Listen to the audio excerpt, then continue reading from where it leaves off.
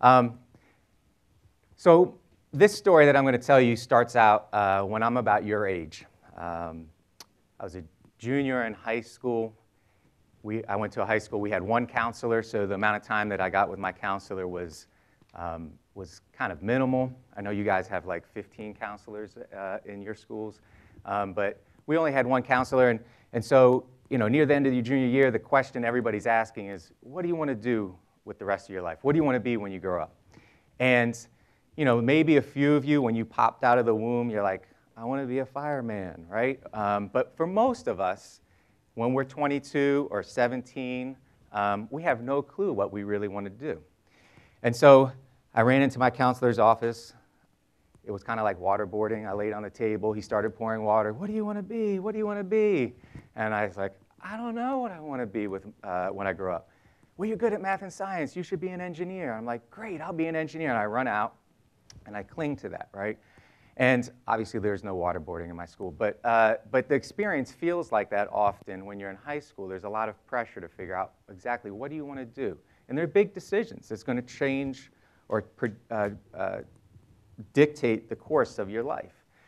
And so while we're trying to get good grades and hold on to a narrative of I want access to the best schools, often this idea of what my passions are, what my gifts are lost in the high school experience. So 5 years into Drexel University as an engineering student, my last co-op, I realized I don't think I want to be an engineer for the rest of my life.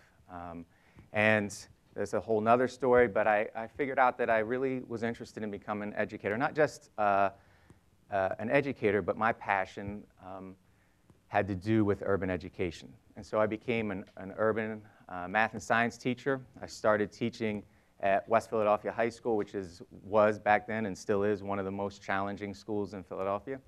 And it was really scary. Like my first year there was really, really difficult. And so to try to make sense of what was going on, I started an after-school program.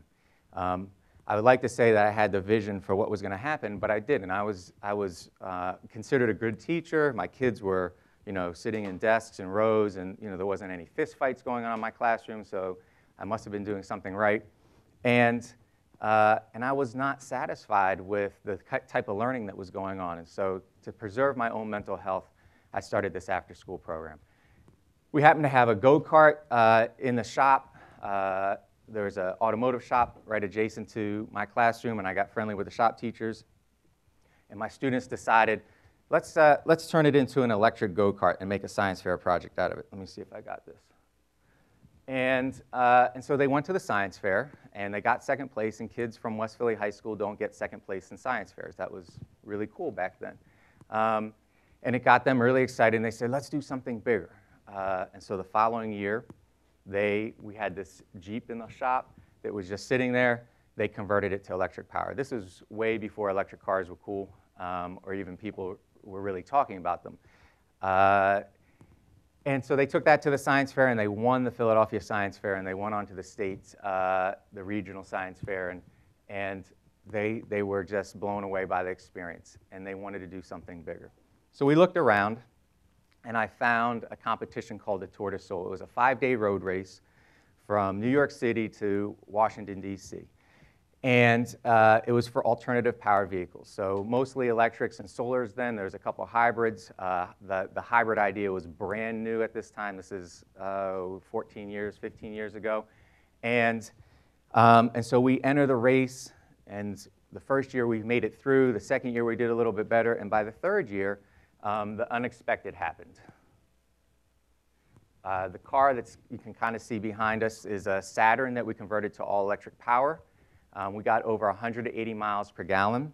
There was 41 teams from around the country, and we ended up winning the race. I can still remember the last day MIT was in the judging tent saying, it's mathematically impossible. They can't beat us. And the judges are like, well, here are the scores. This is what their fuel economy is. And two things happened there. It feels really good if you're from a low-budget high school and you beat MIT. I guess three things. It felt really good. The other thing that happened was, as a teacher, I started to realize that my students were learning more through this after-school experience than in my classes. And the types of things they were learning were really important. Not only were they learning to solve engineering problems, but they were learning to become experts in something that they were interested in. They were being put in a place where people were coming to them to ask them about electric cars and what they meant.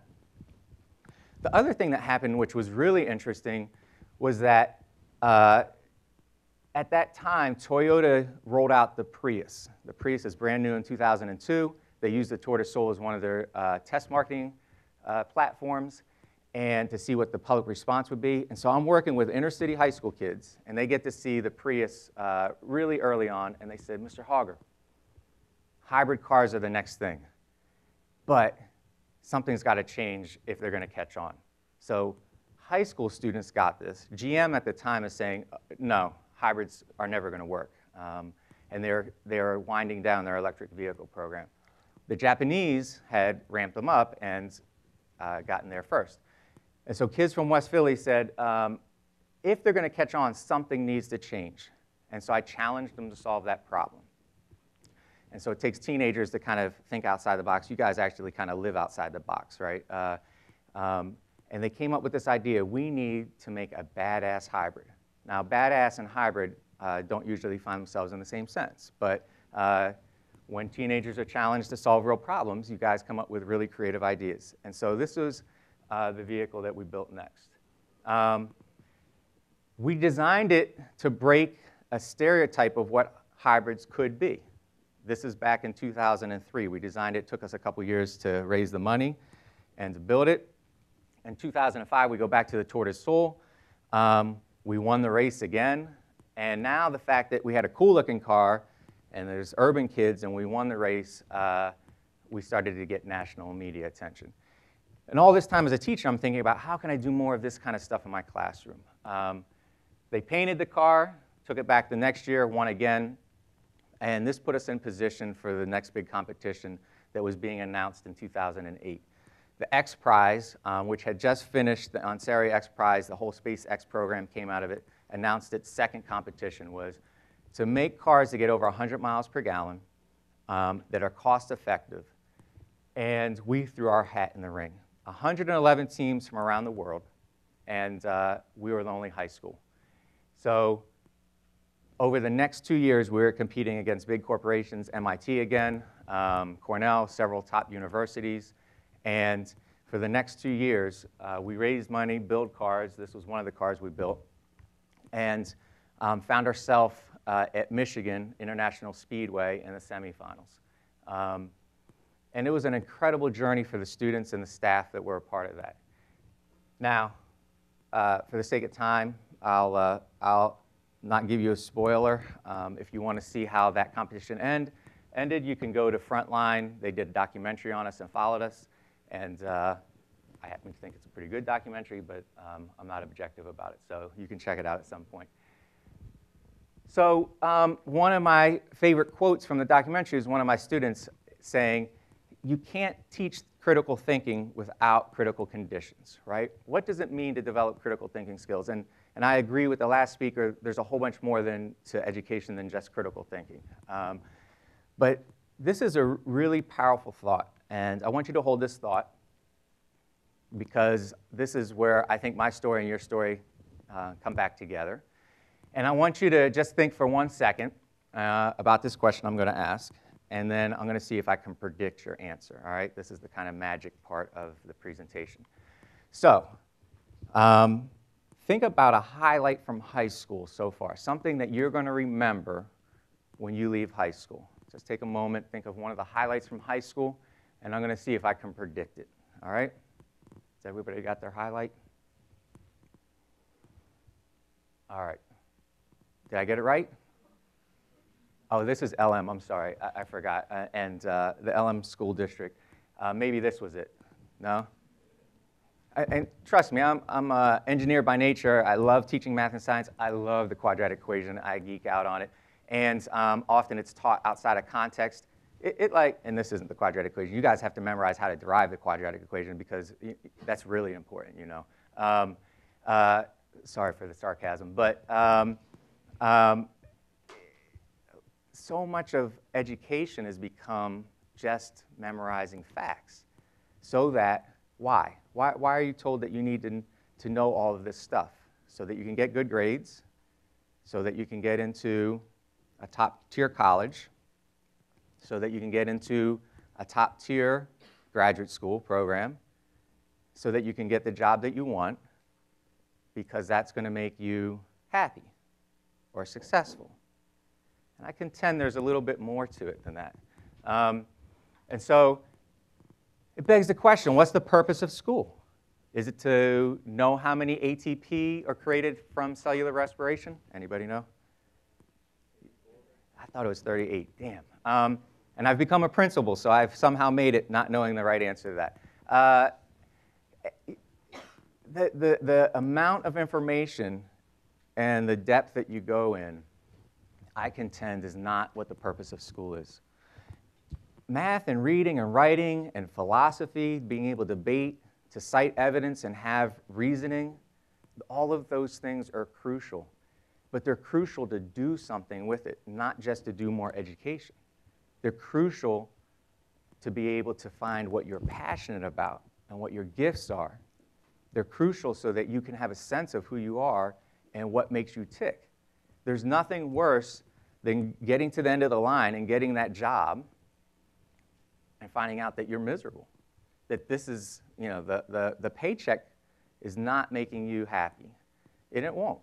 And so I contend that the purpose of school is something bigger than what often is taught in school.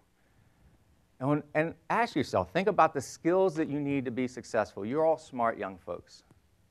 It's not the quadratic formula.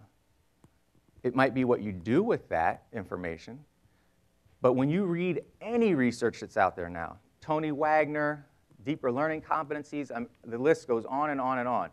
What are some of the skills that you need to be successful? What's the big one that's really popular right now because the professors at University of Penn? Anybody know?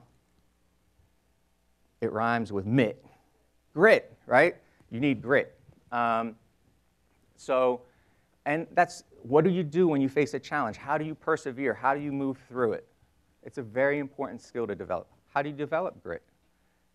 By memorizing quadratic formula and how it's derived, or by taking on real problems and real challenges and really struggling through things that are important to you? Obviously, I would suggest it's the latter. So what did I do? Well, I became more and more disillusioned, I don't know if you can tell, with the way education was working, and a few colleagues and I started a school in Philadelphia. Now, it's easier to design cars that get over 180 miles per gallon than to get a school started in Philadelphia. So I'm kind of shortcutting that part of the story. It was very difficult to get this school started.